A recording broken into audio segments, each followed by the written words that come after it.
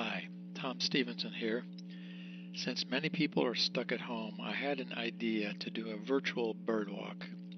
It's a rough idea, so hopefully it will be fun and interesting. It's definitely an experiment on my side, and some places a bit rough.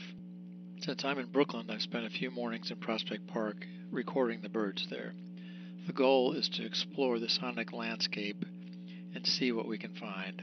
I'll be using spectrograms to help point out the bird songs that we encounter. As I would on any normal walk, I talk some about what we're hearing and mention some of the key ID points that help identify the singers.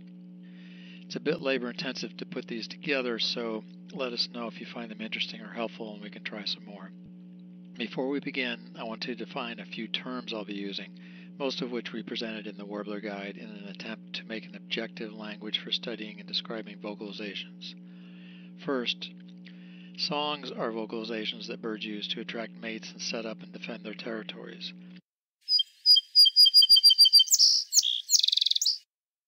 Calls are the very short vocalizations that birds use, we believe, to stay in contact with their peers, avoid running into each other during night flight, and for other possible communications like alerting the area about a nearby predator.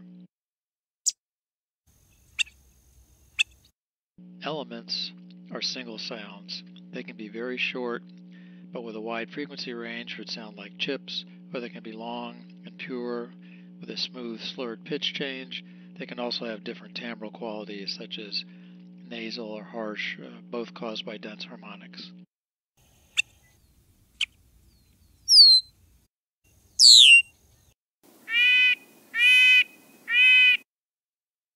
An element, phrase, or even whole song is compressed if it has a narrow pitch range.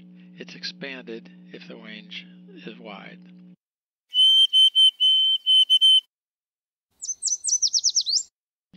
Phrases are groups of elements that are repeated for 2 or more times. There can be 2-element phrases, 3-element phrases, and so on.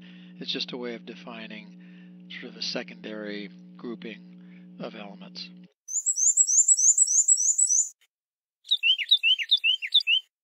Songs are often easier to hear and separate from similar species when we understand their structure. So for this, I use the term sections. A section is an obvious and abrupt change of pitch, timbre, phrase type, or speed. There can be 1-section songs, so everything's the same, 2-section songs, or even songs with lots of sections. For example, like a song sparrow song.